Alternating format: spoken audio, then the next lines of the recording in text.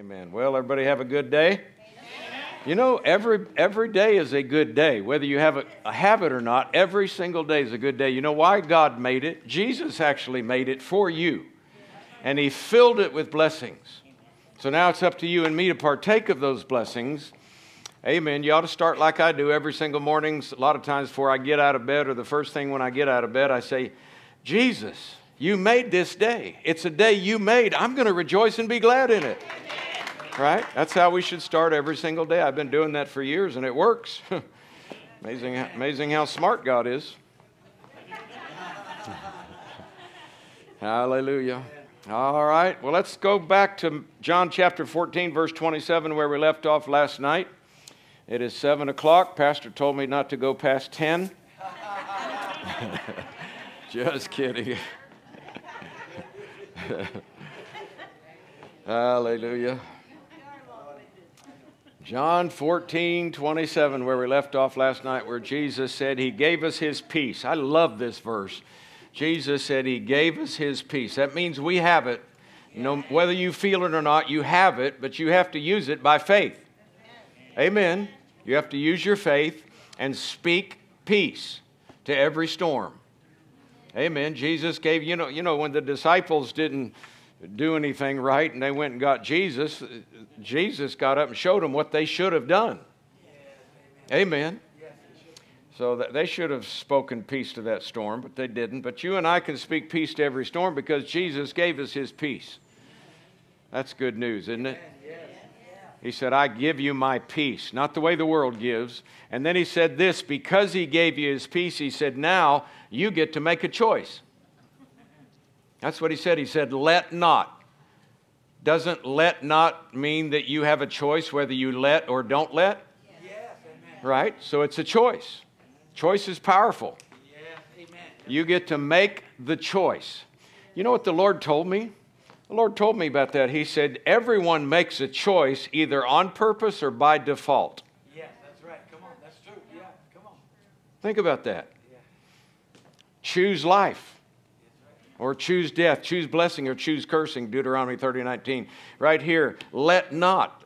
So if all of a sudden you're starting to feel depressed and you don't do anything about it, you just go ahead and get depressed, then you made a choice by default. That's right. Well, I'm just so used to feeling that way, so I just guess I accept. Yeah, well, you chose death over life. Getting stressed, worried, uptight about something, anxious. Panic attacks. You're making a choice to let that feeling stay. You're making a choice. Now, sometimes it's just because you are lacking the knowledge from the Word of God, which is why we're teaching it. Isaiah chapter 5, verse 13 says, my people have gone into captivity because they have no knowledge. So if we don't know Jesus gave us His peace, we don't know that He redeemed us on the cross from every negative emotion, then maybe by default we just automatically allow depression to stay or stress or panic attacks to stay. But it's still, you're making a choice by default. You're just doing it because that's just for you, it's normal. But it's not normal for the kingdom of God. And you're part of the kingdom of God, right? So it's not normal. You're not a normal being. You're a super normal, supernatural. Amen? You have been translated out of darkness into light. The greater one dwells on the inside of you. Wow. So He says, let not. That means you get to make a choice. Don't let depression stay. Don't let discouragement stay.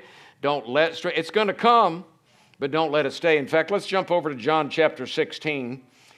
John chapter 16, where it shows us, that we're going to have moments where stress comes, moments where depression comes, moment discouragement, moments guilt, moments shame. We're going to have those moments of panic. We're going to have those moments of hurt feelings. We're going to have all those moments. But you're supposed to, what the Lord told me, He said, when the moment comes, keep it as a moment. Don't build a monument. So in other words, don't make a big deal out of it. Make a little small anthill out of it. Right? Kick it over. So John 16:33, Jesus said, these things I have spoken to you, that in me you may have peace. King James says you might have peace. In the world you'll have tribulation, but be of good cheer, I've overcome the world. So we're going to see right here in this verse that you're going to have the moment. All of the stress, depression, worry, fears, and all those things, you're going to have moments of all those things, but you get to make a choice. One man went to the late Kenneth E. Hagin before he went to heaven. A man walked up to him and said, Brother Hagin, pray for me that I don't have any more tests and trials. Brother Hagin said, you want me to pray that you die? Because the only way you're not going to have tests and trials is if you're not here. Go on to heaven. Because you're not going to have any tests and trials up there, but you will as long as you're here. So Jesus said, these things I've spoken to you, that in me you might have peace. Now, that's really a little blind. Whether it's the King James where it says you might have, or the New King James you may have, both of those are really an error to the original Greek. Because like in our language, when you say you might have something, that means you might or you might not is the way we use the might. Or you may not. Well, that's not what it says in the original Greek at all. In fact, if you look up this in the Greek and look at the Greek context, you may have or you might have is just one word. It's not three different words. It's one word. It's the Greek word echo. Echo means to hold, to possess. It means ability. It means relation. And it means condition. It's actually a verb, so that means there's action involved here. It's a primary verb, to hold, to possess. It means ability, relation, and condition. So literally what he's saying here, I've spoken these things to you so that you would know in me you hold peace, you possess peace, you have an ability of peace, you have a relationship with peace, and you are conditioned to live in peace. And that sounds a whole lot better than, well, you just might have it. Or you might not. No, he says, these things I've spoken to you so that in me you know you're holding peace, you possess peace, your ability is peace, you have a relation with peace, and you're conditioned with peace. That's a lot stronger, isn't it? So and he started it out, these things I've spoken to you. So that would include, since we know the Bible wasn't written chapter and verse, then less than 1.5 chapters before this, we just read, Jesus said, I give you my peace. And then he says, these things I've spoken to you. So that's one of the things he spoke to us then, right? He said, these things I've spoken to you, that in me you hold peace, possess peace, your relationship is with peace, you're conditioned for peace, you have it, so hold on to it. He said, but listen, in the world, now you're in the world, but you're not of the world, but you're still in the world, and right now he's going to tell you what's going to happen while you're in it. In the world, you shall have tribulation. So that means we're going to have those moments, doesn't it? Now, obviously, it's supposed to be a moment because of what he goes on to say. You don't want to just take that statement out of its context. You'll get conned. You want to make sure you read the context. He says, in the world, you're going to have tribulation, but be of good cheer. Literally, the Greek says, be bold and courageous. You're going to have tribulation, but be bold and courageous because. So when you have the moment, you don't let it stay. That moment of stress. In fact, if you look up this word, tribulation, it means pressure, anguish, burdens, persecutions, trials.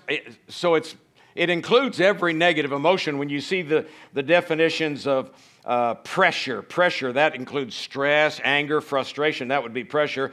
And then the definition anguish would include depression, discouragement, hurt feelings. And then the definition burdens, that would mean cares and worries and panic attacks and guilt and shame and all that stuff. So he says, in the world, you're going to have all these things come against you, all these negative emotions, but be bold and courageous. Now, how can we be bold and courageous when all hell's breaking loose against our feelings? He said, because I've overcome the world. When the Lord brought me to this and actually taught this to me, he said, did you notice the last two words of this verse? I was looking at the King James, and I said, yeah, the world, the last two words. In the world you'll have tribulation, be of good cheer. I've overcome the world, the world.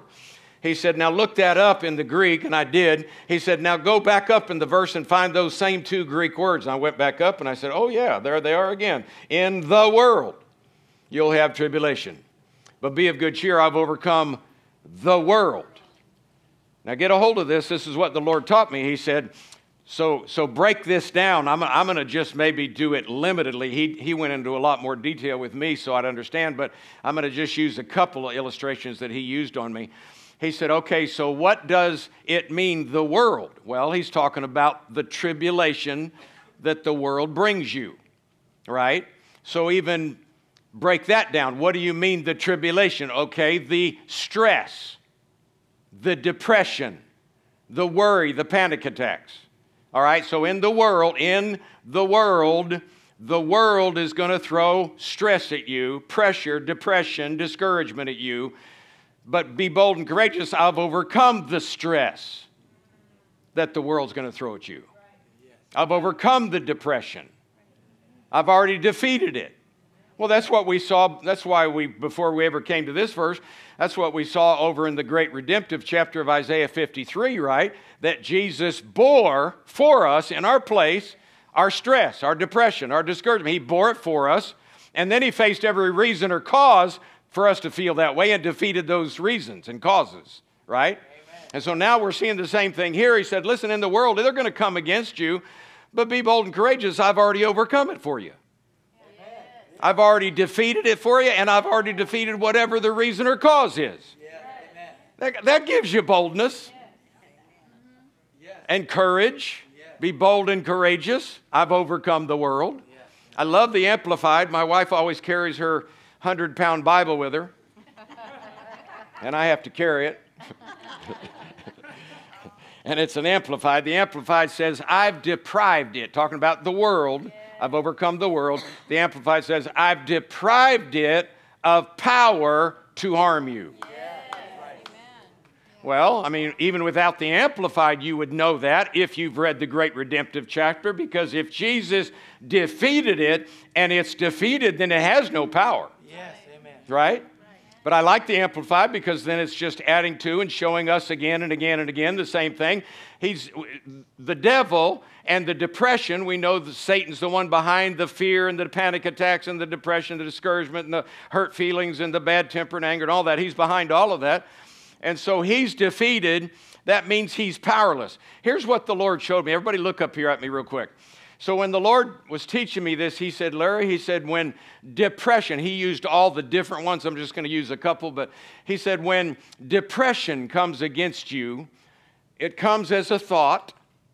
It has no power over you because I, Jesus said, have already defeated it. I've deprived, Amplified, I've deprived it of power to harm you and conquered it for you. Yes. So in other words, it does that.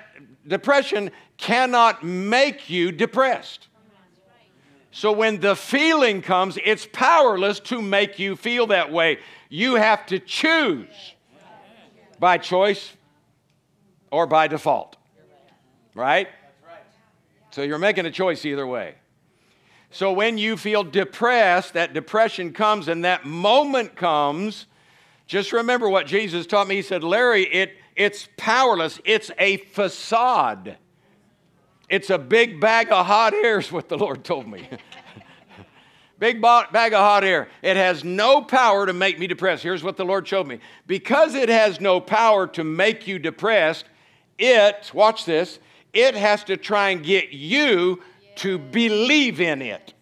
And when you believe in it, you empower it to overwhelm you. It's usurped your authority and your power, and then all of a sudden now you're down in the dumps. Why'd God let this happen to me? He didn't. He gave you his peace that's more powerful than everything that's happening to you. Already defeat what's happening to you. He already defeated it for you. You just got to have simple childlike faith. Amen. And so then he used another one. That was depression. What about stress? Stress is huge today. When stress comes against people and you're in a stressful situation and you feel stress, it has no power to make you stressed. It has to try and get you to believe that you're stressed, and then you empower it to make you feel that way, and then you're stressed all day. God never created you or your body to be stressed or to be depressed or to be mad. You can't handle it physically. I've had doctors tell me, when people come into the office and tell them all their symptoms, which are real, I mean, stress is real, depression is real, all those things are real. We're not denying they're not real. They're real, but they're real defeated. They're real powerless unless I empower them. That's right. Come on. But I've heard several doctors talk about it, say they come in, they tell us their problems and their real symptoms, their real situations, but we can't diagnose it because in medical school, one doctor was telling me in medical school, for example, he said, somebody says, these are my symptoms, my pains in which part of the body. And they said in medical school, we were taught, oh, well, that's going to fall in one of 4 categories. Or it could be one of 6 categories. Let's just use 4 for now for this example. He said one of 4 categories. He said, so then I have to try and figure out which category that your problem is in. And I'm guessing. And some spirit-filled doctors are praying in tongues, hoping that they'll guess right, And so they say, okay, so this is probably what's wrong with you. And then they prescribe medicine. This is how they were taught in school. They prescribed the medicines that they were told that would go with that. And so they give you those medications, and lo and behold, you get worse. And then you go back to the doctor and they say, well, let's try curtain number 2. Some of y'all are too old for that game show, huh? Okay. So let's try box number 2. No. Let's try this, Since it wasn't that, it's got to be this. And by the time they go through all 4 things, they've diagnosed 4 different things that because of the pains you told them, and the first one didn't work, second one didn't, third one, fourth one. By the time the 4th one didn't work, you've had a lot of different medications put in your body that made you worse. Kind of sounds like a biblical story we're all familiar with. A certain woman which had an issue of blood 12 years and suffered many things of many physicians. We're not knocking physicians. We're just pointing out what the Bible says. They're trying to help, but they're not perfect. There's only been one physician that ever lives that never practiced medicine. All the rest practice. I don't want them practicing on me. Hallelujah. So here's the point. Though all of those feelings, the depression, it's real, but it's powerless. So it has to usurp your authority, get you to believe in it, usually because of lack of knowledge. Hosea 4:6, my people are destroyed for a lack of knowledge, or Isaiah 5:13, like I mentioned, no knowledge. So if we don't know that, then by default we'll just fall into it, thinking that, well, it's normal. I've had this all my life, so I've just got to put up with it. But no, you don't. You have authority. You have dominion over it. So God, that's why Jesus said, these things that I've spoken to you, that in me you realize you're holding on to peace. You have it. You possess it. It's your ability. You're conditioned for it. So now, when these things in the world come against you, understand you be bold and courageous because I've already conquered those things for you, deprived it of the power. I've used this example many times. Some of you probably have heard this example. Like if I came up to you and handed you this beautiful package and you took it from me and you looked at it and you thought to yourself, man, I don't think I've ever seen a package this beautiful. Man, Brother Larry, you must have got Liz to help you wrap this one. It's so pretty. And so you're looking at it and just oohing and on over the gorgeous package. And of course, your attention's not on me. Your attention's on the package. And so finally, when you look up from the package to look at me, you see me running off way down the distance.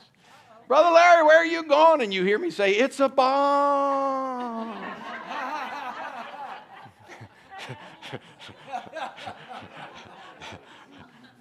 And then all of a sudden, when you hear me say it's a bomb, you look down and all of a sudden you see this little timer.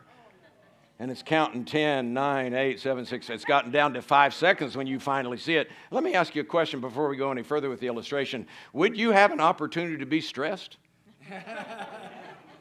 I'm talking naturally now. Would you have a bomb, you're holding a bomb and it's got 5 seconds till it explodes. Would you have an opportunity to get in fear, a panic attack, probably mad at me and ready to kill me if you ever got a chance? You probably have every negative emotion coming against you, right? Yeah. But let's say that right behind you is Pastor Mark. And he all of a sudden leans up to you when there's only 5 seconds and you're looking at the 5 seconds not knowing what to do. And Pastor Mark says, "Don't worry, I took the explosives out." You know what you would do? Hug him. You wouldn't stress. Yeah, you'd hug him, right? You wouldn't be depressed. You wouldn't get in fear. You know what you'd probably do? You'd probably do this. 4, 3, 2, 1, click. You'd be smiling. "Hi, Brother Larry." Now, why didn't you get stressed? Because the bomb had no power. Yes. Why didn't you get a panic attack? The bomb had no power. Are you listening? That's what Jesus did with your stress. He took all the explosives out. He took all the power out. There is no power to make you ever depressed again, discouraged again, fearful again, panicking again, frustrated, guilt-ridden, shame-filled. No, there's no power in any of those emotions to make you feel that way. Boy, that's good news. Isn't that awesome? And so that's why we're said, okay, don't let it then. You don't have to let it because it's powerless. Jesus already defeated it. That's why, I'm going to go to a verse that every one of you know. That's why God says, cast it. Amen. Where's that verse? Remember 1 Peter chapter 5, verse 7? Let's go over there. We need to look at that one. 1 Peter chapter 5, verse 7, because this is one the Lord brought me to when he was teaching me all this years ago about how to never have another down day the rest of my life, and I have not had one since he taught me this. I've had plenty of opportunity. People hear me say, it's been decades since I've had a depressed day or stress-filled day or discouraged day or strife-filled day or whatever. I say, don't get me wrong, I passed up a lot of marvelous opportunities. But that's the thing, you and I can pass them up. Why? Not because we're somebody special, but because he did it all.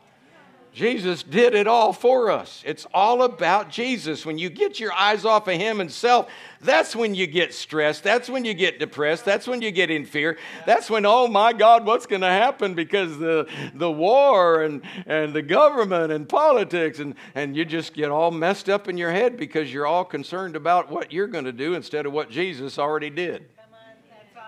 Amen. I'm not saying we don't pray and use our authority. We do that. I'm not saying we don't vote. We do vote, and we vote Bible. We don't vote platform. You know what I mean by that? Republican, Democrat, whatever. You don't vote that. You vote what the Bible says. Amen.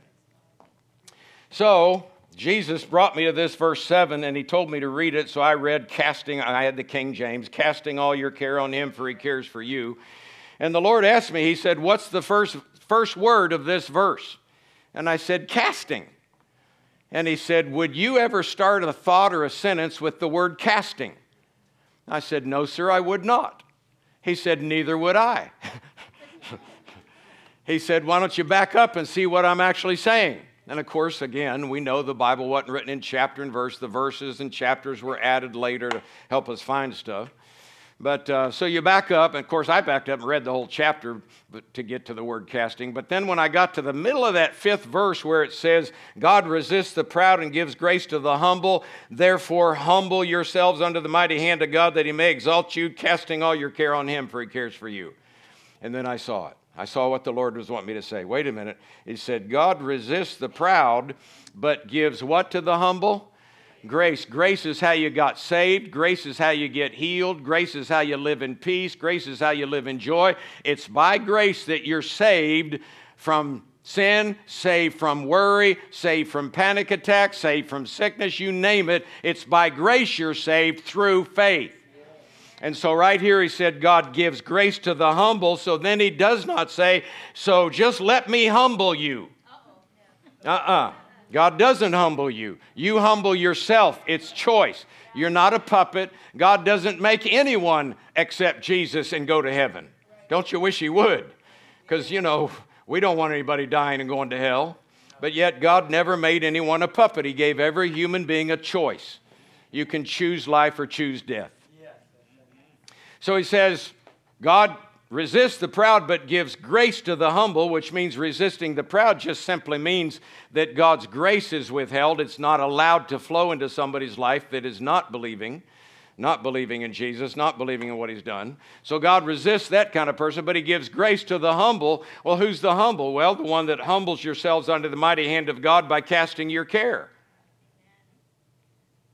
Did you see that? Humble yourself by casting all your care. Humble yourself under the mighty hand of God that he may exalt you in due time, casting all your care. So the word casting is just right along with the previous verse of humility, casting your care or making a decision. I refuse to be depressed. That's humility. That's what he's saying here. If you want to humble yourself, then you're going to have to say, you're too big to worry. You're too big to get your feelings hurt and get all uptight and mad. No, I'm not going to do that. Jesus, you did that for me. You already deprived that feeling of depression, of power to harm me. You've already deprived that stress. You've already deprived that hurt feeling. You already deprived that bad temper and anger. You've deprived it of power. I don't have to yield to it, and I refuse to. By doing that, you're humbling yourself, believing what the Word says, and then grace is released. God gives grace to the humble. That's how you come boldly to the throne of grace, is by being a doer of the Word. Amen. You come boldly to the throne of grace. What's boldly? Confidence and assurance that what Jesus did was enough. So I just humble myself and say, I'm not worried about that. I'm not stressed. I'm not going to be depressed about that. I'm not going to be uptight about that. I refuse because Jesus already took care of it for me. Wow. So he says, humble yourself by casting all your care. And then when I saw that, I thought, oh, so if I don't cast it, then I'm not humbling myself. And the Lord said exactly. He said, when you worry about something, you're entering into pride. When you allow depression to come in, you're entering into pride. When you allow discouragement, guilt, shame, all those negative emotions, when you allow them to come in, what you're doing is you're entering into pride. I think we're told that before we even get to verse 6. God resists the... So in context then, not humbling yourself would be the context of the proud. And what the Lord showed me is he said, when you allow stress, depression, discouragement, all those things, you're just self-centered. You're not Jesus-centered. You're self. It's all about self. What they did to me and how you hurt me and how she and then he and this and that and the other. And it's all about me. When you're not dead, he's not done.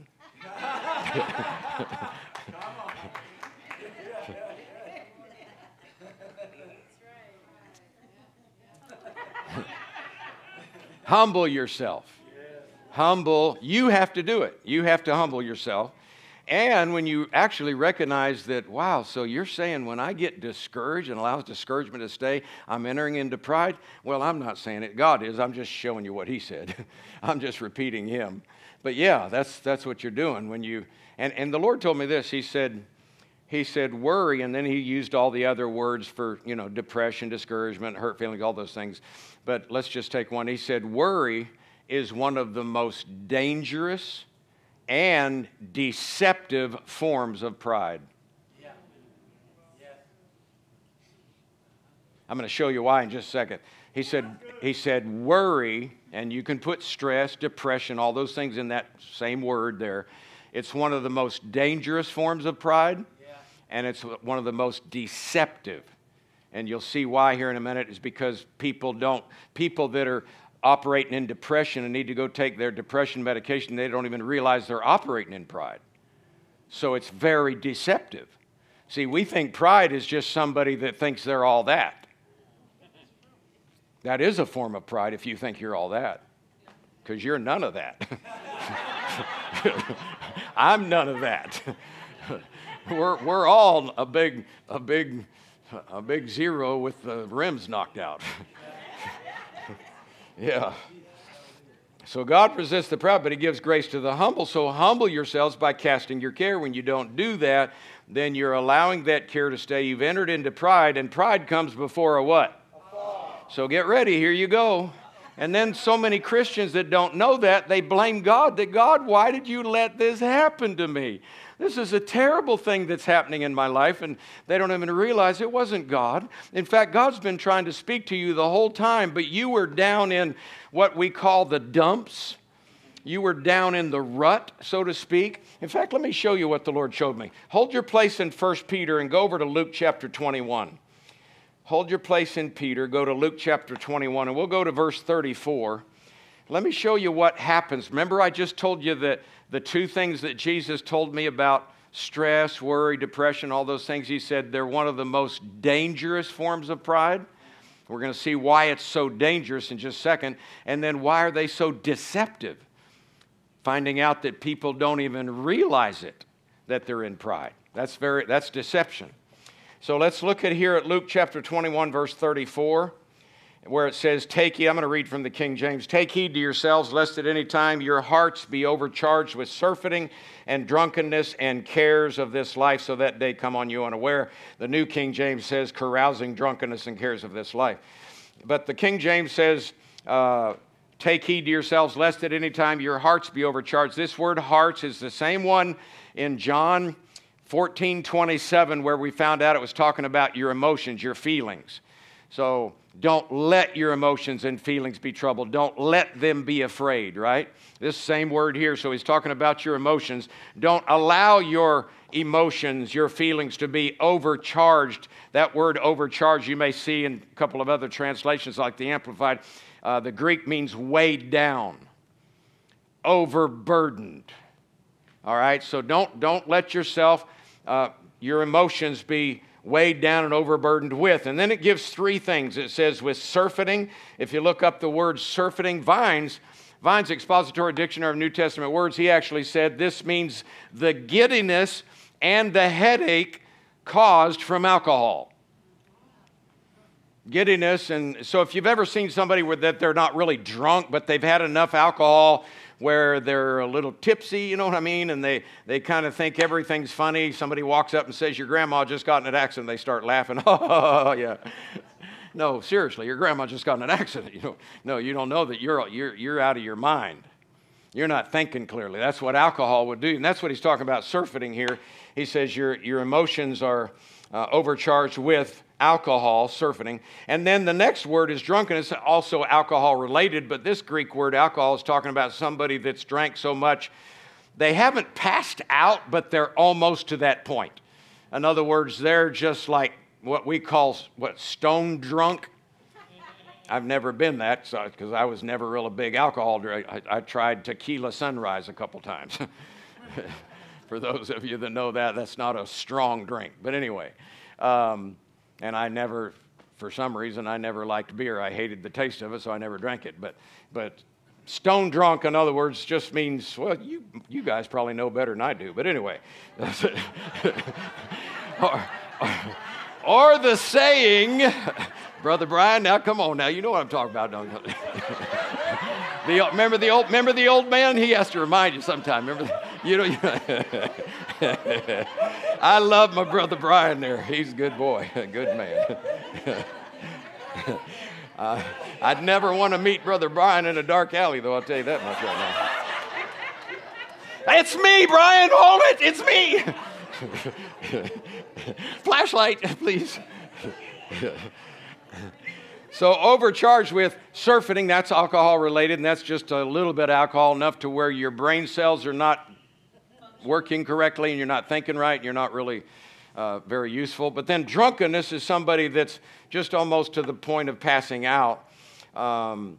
So both of those conditions, alcohol related, let me just give you this example because we're talking about conditions that are deceptive and dangerous. Along with the cares that we're supposed to be casting all your care.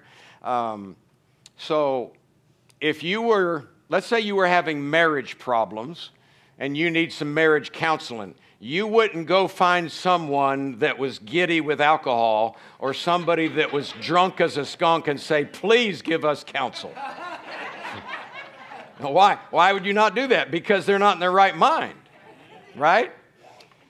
Well, he goes on and he says, don't be overcharged, overburdened with alcohol, and then he says, with alcohol. Oh, no, I'm sorry. He said, with the cares of this life. Exactly. Depression alcohol, discouragement alcohol, anger alcohol. I've never said this before. This is coming hot off the press, so just hang in there. Keep pulling because we're having a good time already. You're having drinks of hurt feelings, and you're having drinks of guilt, and you're having drinks of shame, rather than resisting them and humbling yourself and saying, no, I'm not doing that. I want grace to flow. Grace. I want grace to flow. I don't want to be getting into pride where grace doesn't flow. So I resist this alcohol. I'm not going to drink it. And the Lord didn't teach me that. That just came as revelation to me right now as I'm teaching to you. But what the Lord taught me, when He brought me here, He said, when you allow stress to stay when it comes, when you allow depression to stay when it comes, hurt feelings, all those things, when you allow them to stay when they come, and you enter into that pride with maybe not even realizing you're into pride, He said, you're no better off than a drunk.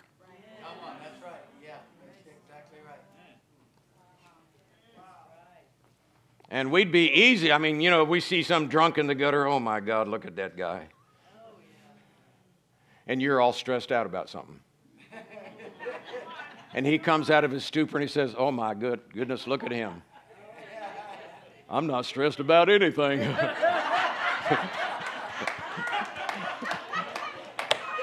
I tell you, we are having a time here tonight. Woo!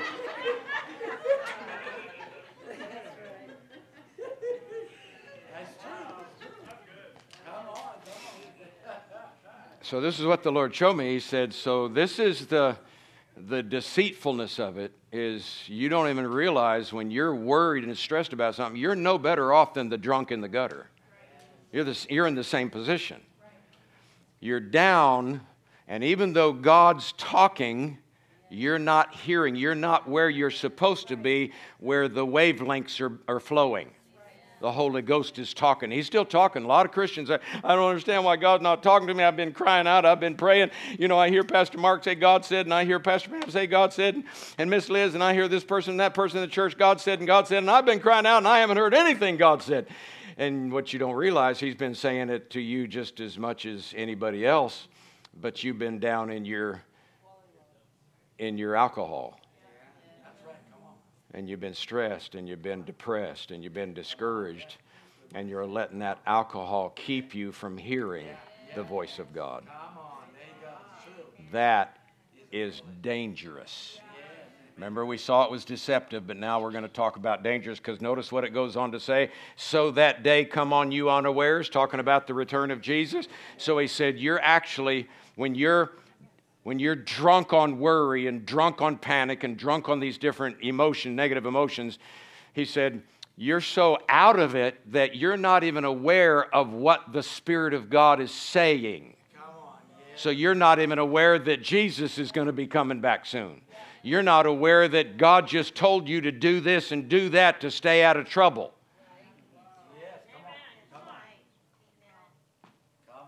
That's dangerous.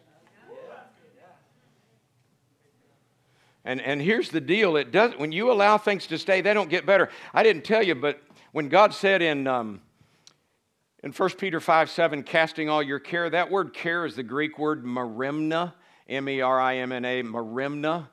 And here's the deal, when you allow it to stay and you enter into pride, then all of a sudden there's no grace, and merimna is not a root word. The care, the worry, the stress that you're supposed to be getting, that merimna is not a root word. It comes from a root word in the Greek, merizo. It's actually the same exact word used, merizo, and you'll be familiar with when I tell you, is when Jesus said, a kingdom that is divided itself against itself cannot stand. That word divided is the word merizo. Merizo is what merimna, cares, come from. Worry, stress, depression, all that stuff. So what happens when you allow the cares, it causes you to be divided, merizo, or if you look it up, that word merizo, yes, it means divided. It also means cut, to come apart, or to cut into pieces. Have you ever heard somebody say, I just feel like my life is falling apart? I just feel like I'm falling into pieces. Well, you've let merimna stay until you entered into merizo, and that's dangerous because that's right where the devil wants you. But the good news is we don't have to allow him because he's already been defeated. Whipped, stripped, and defeated. Powerless. Can't make us feel that way. But we have to know that because it's very deceptive. And if we're not aware of it, then it's going to be very dangerous. Because even though God's still talking to you the whole time, you're not listening. Pastor Mark or Pastor Pam, they tell you something by the Spirit of God, and you just go on and you walk out and you say, yeah, they just didn't understand what I'm going through. Maybe they did. Maybe they didn't mentally, but when they spoke the answer to you out of the Bible, then they were being led by the Holy Ghost.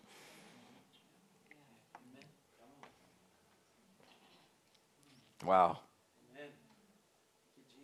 Take heed to yourselves. Take heed to yourselves, lest at any time. Now get a hold of that. Here's some really good news in this verse right here. Take heed to yourselves, lest at any time your emotions get overcharged. Doesn't any time mean all the time? Any time. Doesn't matter what time it is, that time of day, that time of month, that time of election, that time of year, that time, or that time. He said, at any time, you don't have to allow your emotions to be overcharged. Why? Because God's peace, God's redemption is greater than time. Whatever time it is you're in right now, whatever natural thing you and I are in right now, God's way is higher. Man, thank you, Lord. You're still holding Peter. Go over to Mark chapter 4 with me. Is anybody getting anything? This is showing you how to do this. It's not hard if we just do it God's way. I mean, really, it just comes out to simple childlike faith. Simple childlike faith. Wow, God said. Okay, God said, then I can. God said, then I am. Right? I remember when I was almost 4 years old, and I was standing up on the dock. I hadn't learned to swim yet. My daddy was down in the lake, and he was 6 feet tall, and he was in about 5 feet of water. And I think I may have been 3.5 feet or 4 foot tall by then, so it was over my head. And Daddy said, Larry, jump and I'll catch you. I didn't stand up there and try and figure out whether he would catch me or not.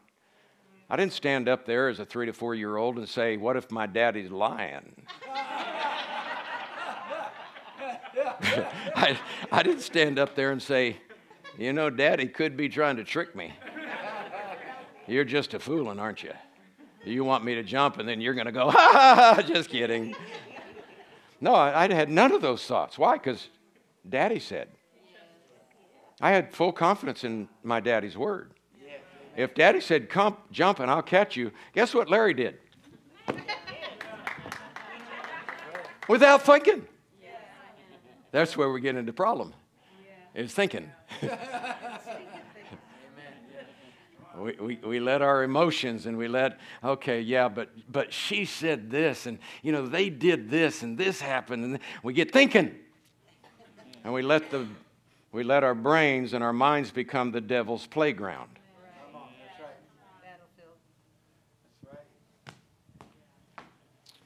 All right, did I tell you to turn to Mark chapter 4? Mark chapter 4, verse 18 and 19. This is the parable of the four soils where you got the wayside ground, the stony ground, and then the thorny ground. And this is the thorny ground here in Mark chapter 4, verse 18. It said, these are the ones sown among thorns. They are the ones who hear the word, and the cares of this world, the deceitfulness of riches, and the desires for other things enter in and choke the word, it becomes unfruitful. So when we saw that word merimna, casting all your merimnas in 1 Peter 5:7, after you humble yourself or you cast your cares to humble yourself there in 1 Peter, that word is merimna. Well, guess what? That was the same word that we saw over there just a minute ago in Luke 21:34. Take heed to yourselves, lest at any time your hearts get overcharged with surfeiting, drunkenness, and the cares. That's the Greek word merimna. So just think, worry is trying to weigh you down like alcohol, like stress, like it's just trying to defeat you. Get your brain cells not working right. So you're not thinking correctly. Remember, we even saw on Sunday morning that we act the fool because we just allow the wrong feelings to stay.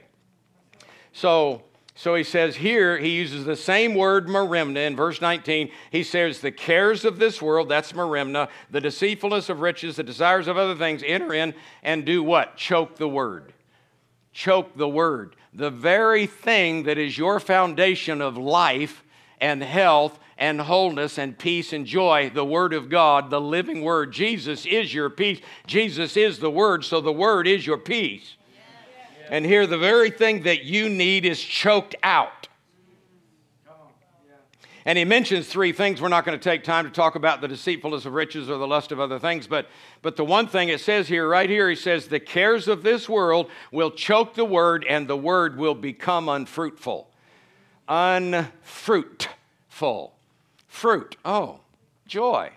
Oh, that's a fruit. Oh, yeah. Fruitful. Peace. Oh, yeah, peace. That's yeah, self-control, peace. Oh, yeah. All those are fruit. But you're unfruitful. So that means you're unpeaceable, unlovable, unjoyous, Till of the unnone, whatever. Anyway. So notice here, again, this merimna, and remember, if you went back to the wayside ground and the stony ground, it's Satan doing these things in these three grounds until you get to the good ground, right? And then you produce 30, 60, 100-fold. But right here, he's trying to stop you from producing peace and joy and walking in the blessings of heaven. And so he says, he's letting us know that these thorns, one of those thorns is the cares of this world.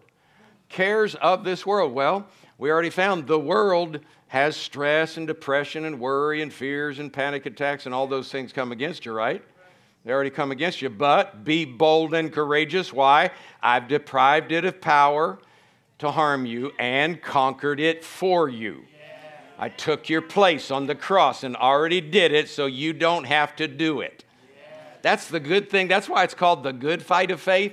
A good fight is when you get to rest. That's a good fight when you sit back and say, oh, my partner took care of it all. Yeah, my daddy, ooh, you should have seen that knockout punch. Rose Jesus from the dead, and you and I were raised with him, and now we're seated in heavenly places right next to Jesus. All right, let's go back to 1 Peter chapter 5. 1 Peter chapter 5. I wanted you to see the same merimna, the same cares that you're supposed to be casting. Now we see that the deceptiveness of it, the danger of allowing them to stay, and how Satan is trying to use it to stop the word from working. If the word's not working, peace is not flowing. Joy's not flowing. Love's not flowing. Amen. And so he says, listen, humble yourselves, verse 6, under the mighty hand of God that he may exalt you. By the way, that Greek word for exalt means to elevate up above or to lift up out of.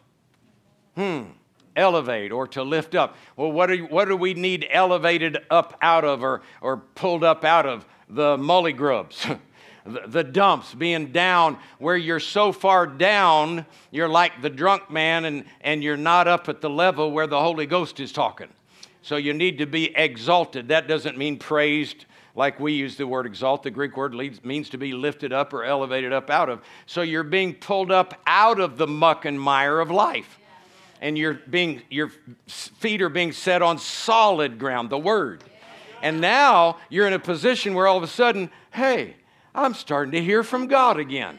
Or maybe I'm starting to hear from God the first time, but it's because you're no longer worried about something, no longer stressed. I've had numerous people through these number of years that God had me teach on this, where they had been to, they were sick, they were diseased, they had physical pain in their bodies, and they'd been to numerous meetings with well-known preachers, had hands laid on them by the most famous preachers, and never got healed. And they came and sat in a meeting, and I never prayed for them. I just taught them how to walk in peace, live in peace and joy. And they started walking and living in peace and joy, and all the symptoms left their body. Well, that's no kudos on me, man. That's kudos on the Word. Before, I guess they were trying to get a quick fix, but just lay hands on me, see if you can do it. But then they came to the point where they realized, I have to make a choice. And I choose peace. I choose the way of peace. Remember yesterday we saw the way of peace. We can walk in that way all the time. It's one of the ways God's made for us so that we can live in peace. And he goes on. Now this is something I never did, but the Lord showed me this. Again, I never was taught it. The Lord showed me. I never put verse 7 with verse 8 because I never heard a preacher do it. Verse 8 was always taught, pay attention, be on your guard. Your adversary is the devil. He's trying to devour you. But I never realized how he was trying to devour me. It just got done telling me. By me getting into pride, not casting my care, that's the very thing that he's trying to do to choke the Word so he can devour me and keep me down in the dumps. So he says, be sober after he tells you to cast your care because God cares for you. Then pay attention, be on your guard because you have an adversary roaring like a lion. Doesn't say he is a lion, says it doesn't say, but we know he's a pussycat with no teeth. So what's he going to try and do, gum you to death? But he's going to roar. Yeah, he's going to roar real loud. And he'll roar stress, depression. Oh, look what he did. Look what she did. Look what they did. Look how they left you out. Hurt feelings. And it's going to roar real loud. Trying to do what? Seeking whom he may what?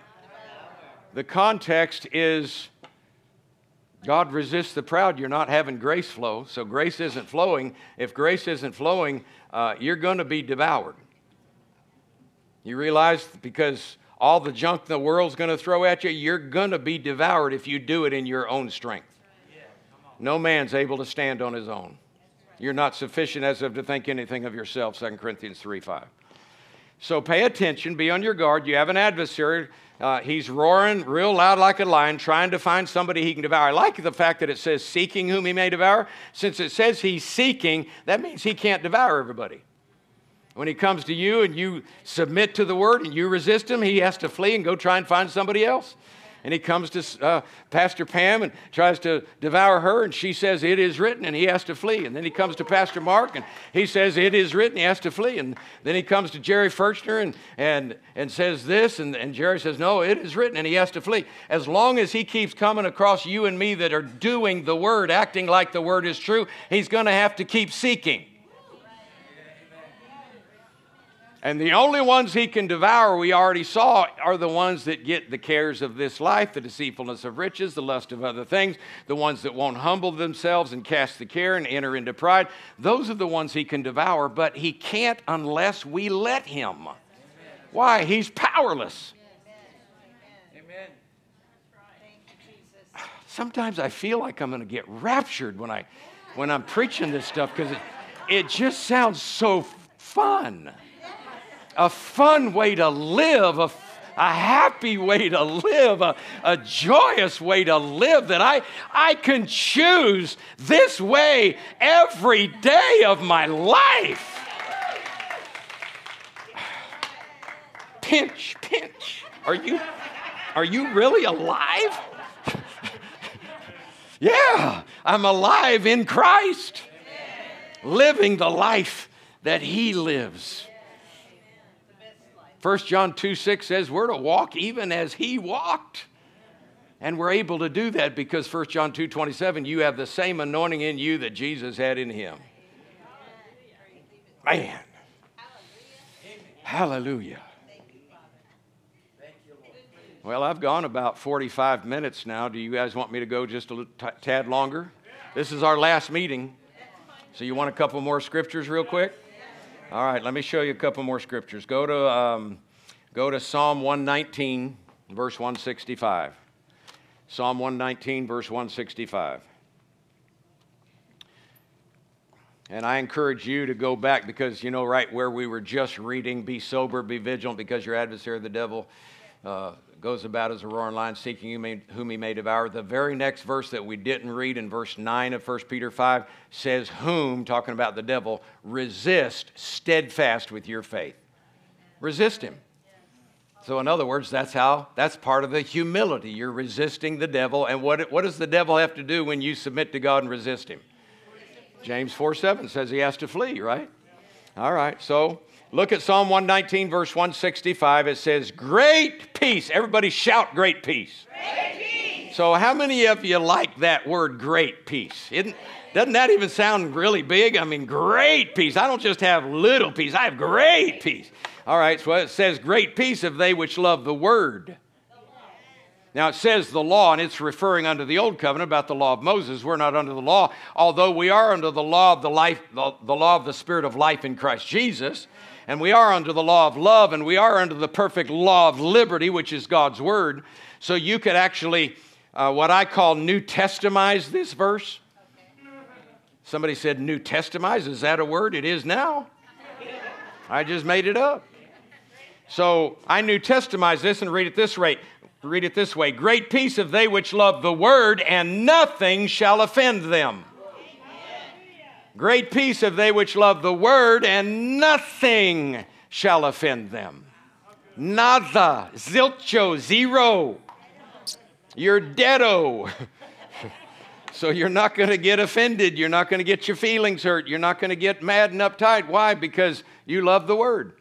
I actually use this, and I've done this so many times, I couldn't count them all. There's been so many times when I have feelings just like everybody else, where a negative emotion will come, where somebody does something and you feel like knocking their head off. You know, car cuts you off and you feel like giving them a finger.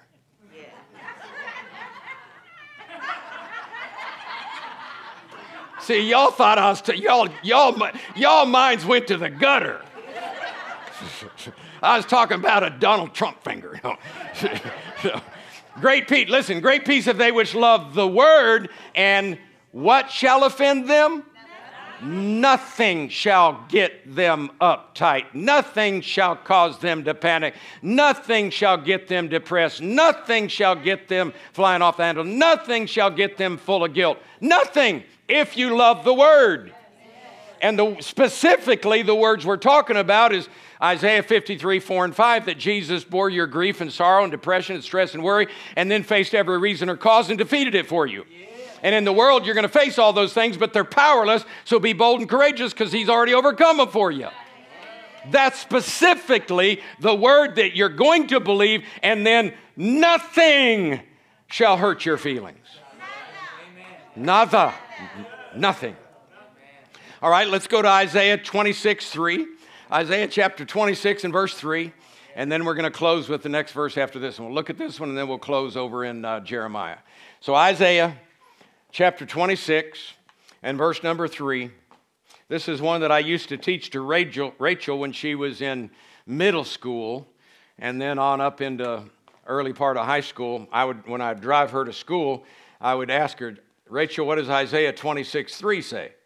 And I would have her quote it. Now, King James says, thou, and of course we don't talk that way, thou will keep him in perfect peace whose mind is stayed on thee. So I had her get rid of the thee and the thous, and just make it plain. And I said, so Rachel, tell me what Isaiah 26, 3 says. And of course, I would quote it to her until she learned it, over and over and over and over until she learned it. And then I would have her say, God, you will keep me in perfect peace when I think about you all day long because I trust in you. God says right here, he, thou, you, God, will keep him, that's you or me, in perfect peace whose minds, so there's the you and me that really qualify, the ones that our minds are stayed on him. God will keep us in perfect peace when our mind is stayed on him. Listen, let me tell you something about perfect peace. Perfect peace is even better than great peace. Great peace is great, but perfect doesn't get any better. And you know the cool thing about this is I remember reading this one time, and this was after my experience where the Lord had taught me all this stuff, and I was already living in peace and joy and just refusing to ever have another blue Monday the rest of my life, and or terrible Tuesday or wicked Wednesday or, any of those days. I just said, no, I'm never having any of those days again ever. And then I was reading this verse, God, you'll keep me in perfect peace, and all of a sudden I thought, wait a minute. The word peace is perfect, because if you've studied out this word peace, it's the word shalom. And you can't get any more perfect than shalom. Because shalom means completeness and soundness and wholeness and health and the miraculous. I mean, this word shalom is amazing. In fact, you may have heard somebody give this definition, nothing missing, nothing broken. Well, that's accurate. It's not what the Hebrew says, but it's accurate because the Hebrew says wholeness and completeness and soundness. So that means nothing missing, nothing broken. I add this to that, nothing missing, nothing broken, and nothing malfunctioning. Amen. I'm not going to have any part of my body malfunctioning. When I'm 120, if Jesus tarries, and 130 and 140, man, I'm still young. Wow. I just realized tomorrow's my birthday. I'll be 70 tomorrow, and I'm not even halfway. That's pretty cool. I'm not even halfway because I'm living way past 120. 120 is minimum. I'm not letting Moses outdo me. If he could do it without the greater one on the inside of him. Besides, you know what the Lord told me years ago? He says, who's your example? Is it Moses? Is it David? Or is it Abraham? Ding! The father of us all. The father of our faith. He lived till 175? Okay. You just do what you want. I think I'll do what I want. God said, you will keep him in perfect peace whose mind is stayed on you. Now, girls, behave yourself.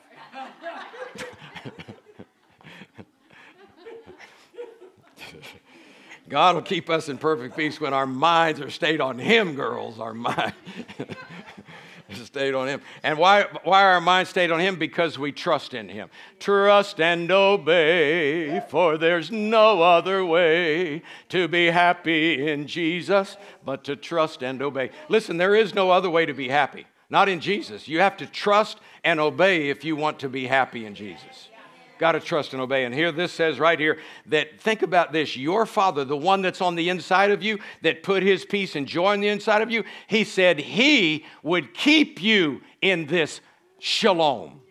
And then if you look up the word perfect, which I didn't tell you what that Greek word or Hebrew word is, that Hebrew word for perfect is shalom.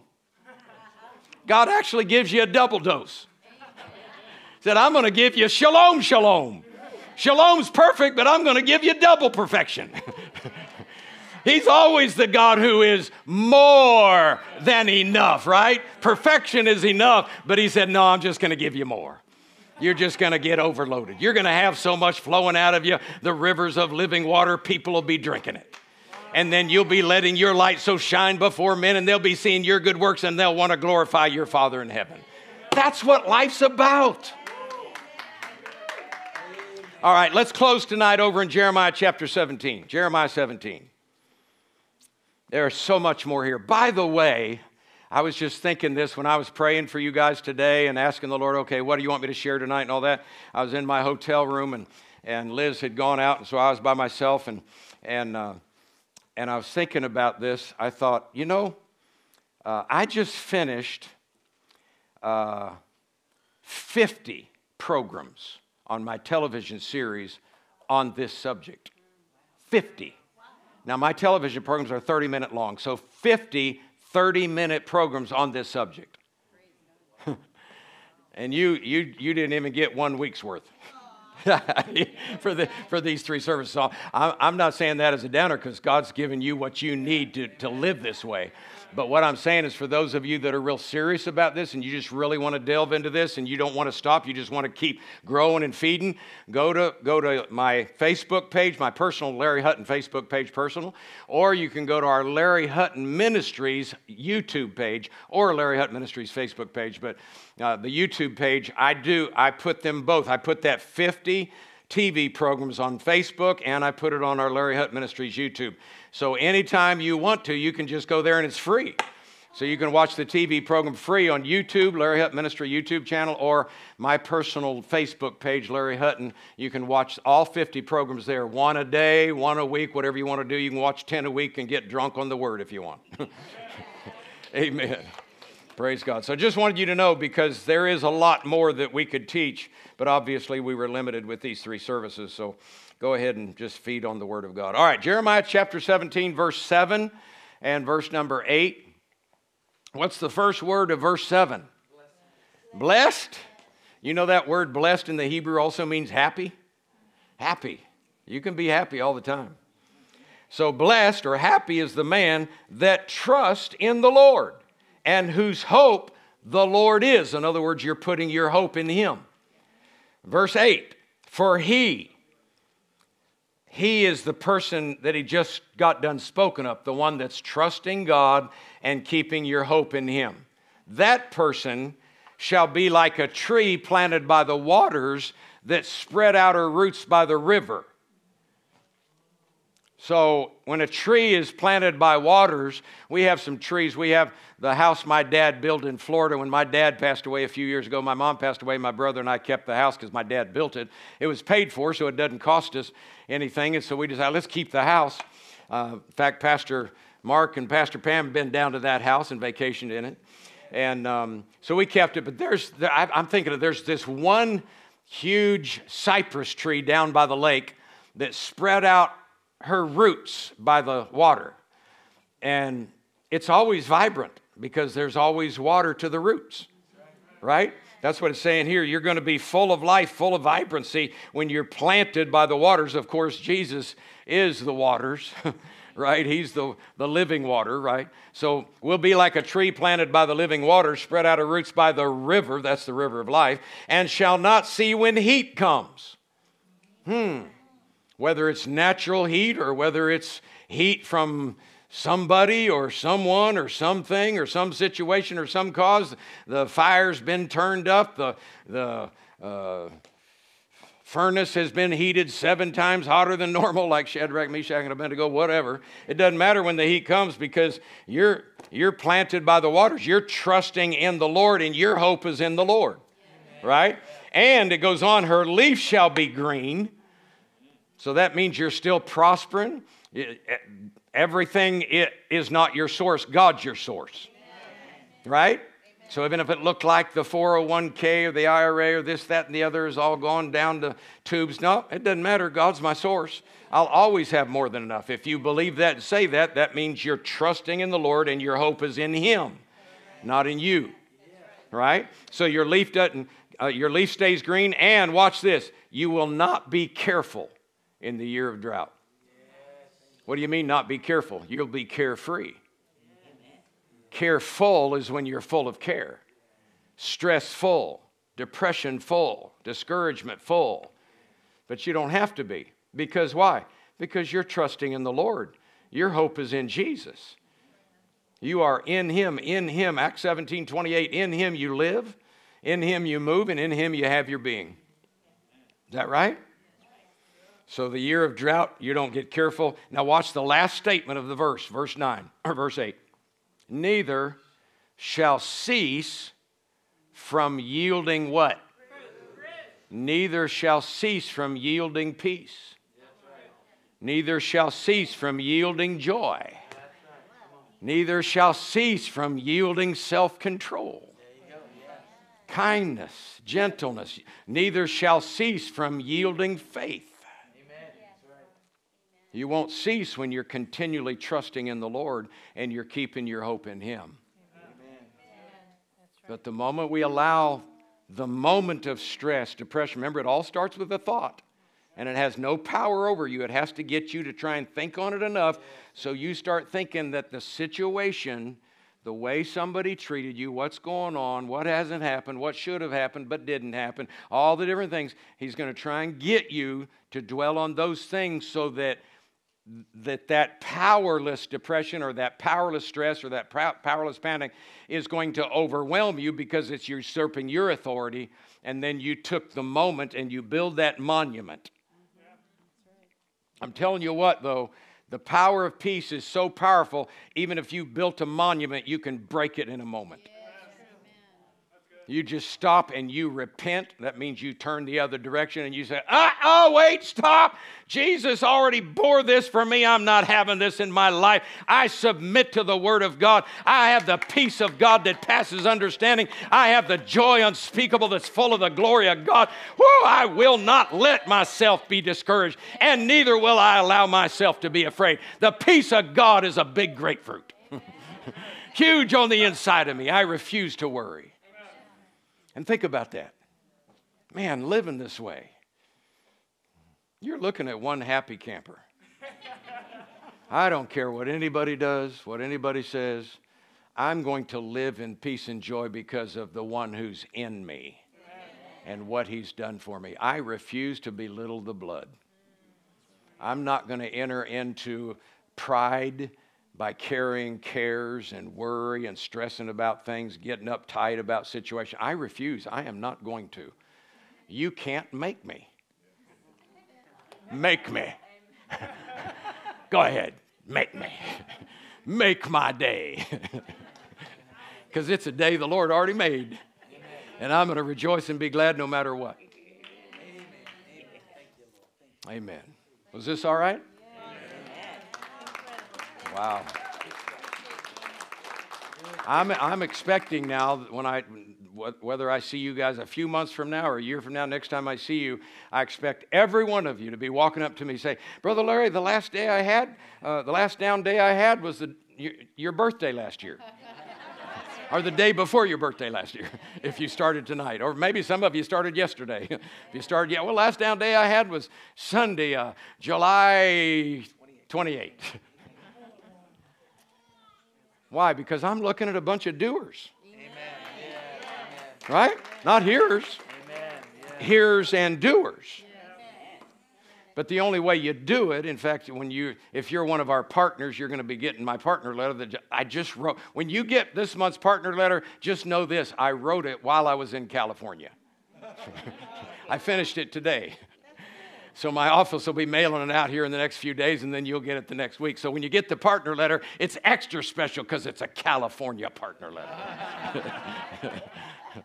But I even wrote in that just about how, what we're talking about here, how to be happy and how to continue in the Word is the key to being a doer.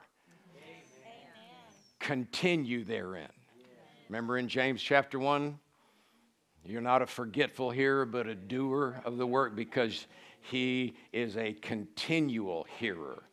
So you continual look and you continual meditate, you continual hear with your ears. So do like I said, you go on Facebook or YouTube and listen to the series, or you get my book, The Internal Affairs, and you read it several times, not just one time. You get a hold of the peace scriptures. I brought that up so I would remember to say tonight. You get a hold of the peace scriptures. That's a CD, or if you purchase the download MP3, it's just an hour. I don't preach or teach at all. All I do is quote peace scriptures, shalom scriptures. So when you're full of shalom, you're thinking complete soundness and wholeness. And then when the temptation comes to get down or depressed, you don't allow it, right? So you get a hold of that. You continue in the Word of God. One of Liz's favorite is my Power Up recording. Honey. I got in her car not long ago, and I started up. I was driving it somewhere, and Power Up came on. And what it is just an hour of victorious living scriptures. Well, it gives you boldness and confidence and assurance that you can trust God when you're thinking, I'm an overcomer, I'm more than a conqueror. This is the victory that overcomes the world, my faith. When you're listening to all those kind of scriptures, it gives you boldness and confidence. And God says, be bold and courageous. I've overcome the world. So get a hold of the Power Up, and that's back there as well.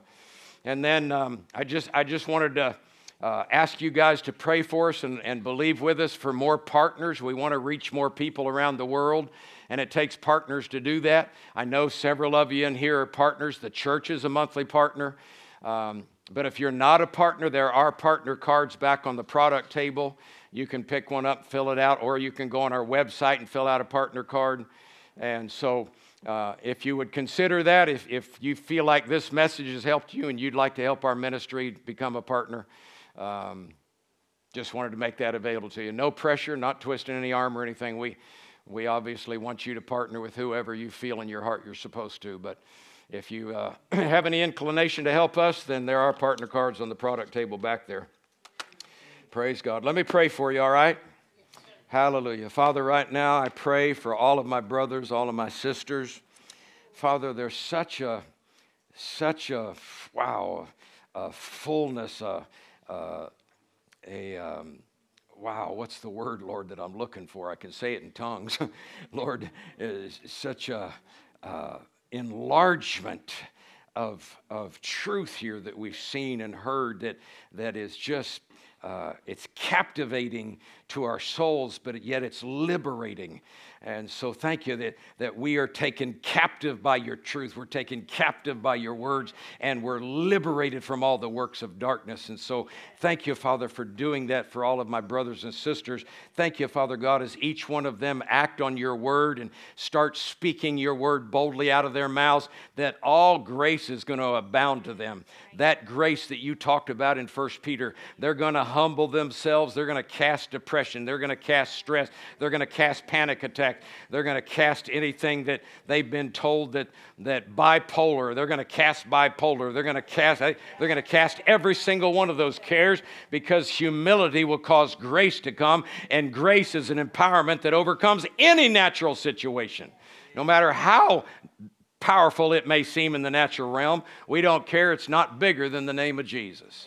And so I thank you, Father, for each and every one. I pray your strength over them, your goodness over them. I pray, Lord God, your comfort over them. I pray that you'd open the eyes of their understanding, fill them with the knowledge of your will and all wisdom and spiritual understanding, Lord God. And I thank you, Father God, your goodness, a glimpse of your goodness, how good you are. Just show them how good you are. Your goodness is what caused men to turn around and go the right direction, Father. Thank you for your goodness. And so I thank you for that, Father. And now, Lord, because anyone that was down in the rut, down in the alcohol of stress, worry, depression, now that they've come up out, because even while we're talking tonight, they have come up out of that. You've exalted them up out of that because they've been casting their cares. Lord, I thank you, Father God. Now they'll start hearing your voice. I thank you, things are going to become clear.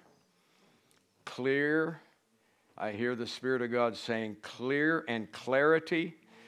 Things that you've needed to understand, things that you've needed to know, things that you've been crying out for will begin to flow, and you will hear clearly so you can make the right decision.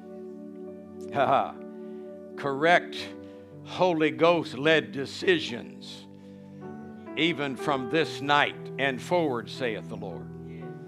Because you're on my wavelength now. You're on my wavelength of grace, my grace wave. Yeah, now you're hearing things that are only available because of what I've done, having nothing to do with your performance, but all to do with what I've done for you, saith the Lord. So now you're in a position of rest. Stay there. Stay resting in me.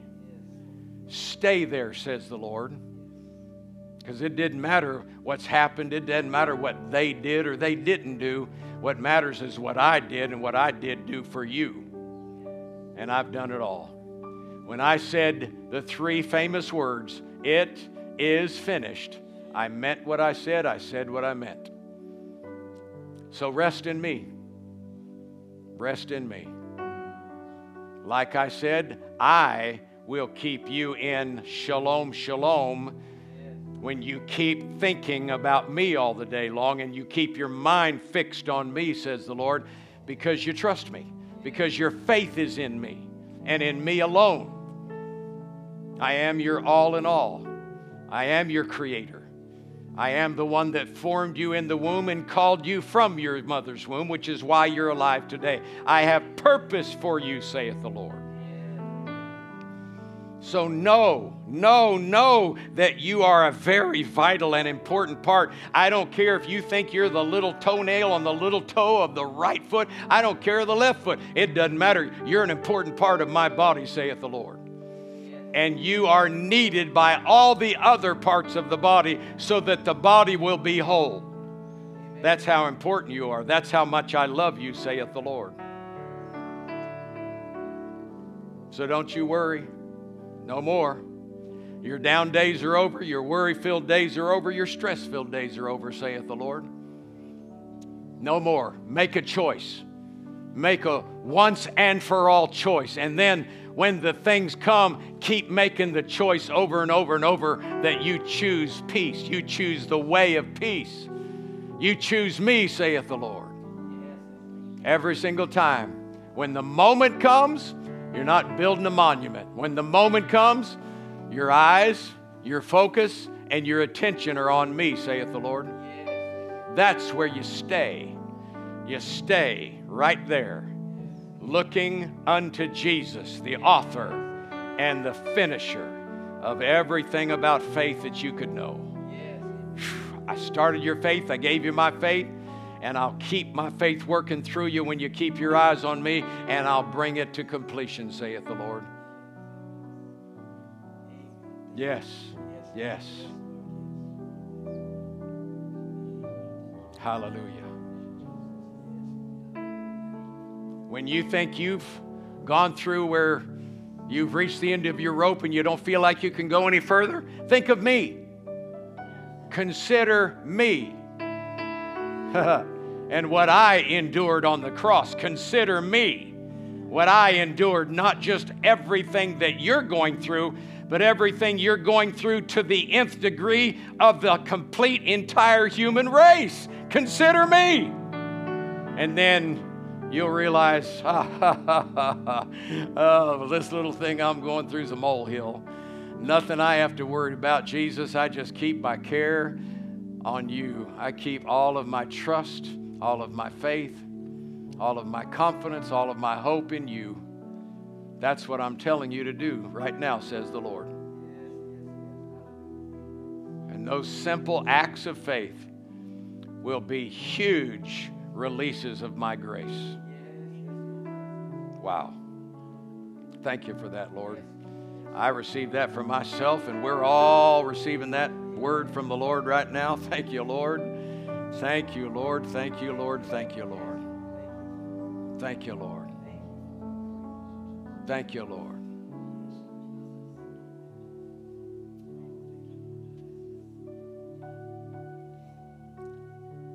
Now, I have an unction by the Holy Ghost. I think I know why the Lord just told me to do this, and that's this. Everybody look up here at me. You know when you guys are like this, you know when somebody loves you, right? You know when you have a hookup with somebody, right? And I have that. Liz and I have that when we come here with you guys. So it's like I just feel like I'm with family. I have a hookup, man. If we pray together, then bless God, we can pray heaven down, so to speak. You know what I'm saying? We can just like you guys do together.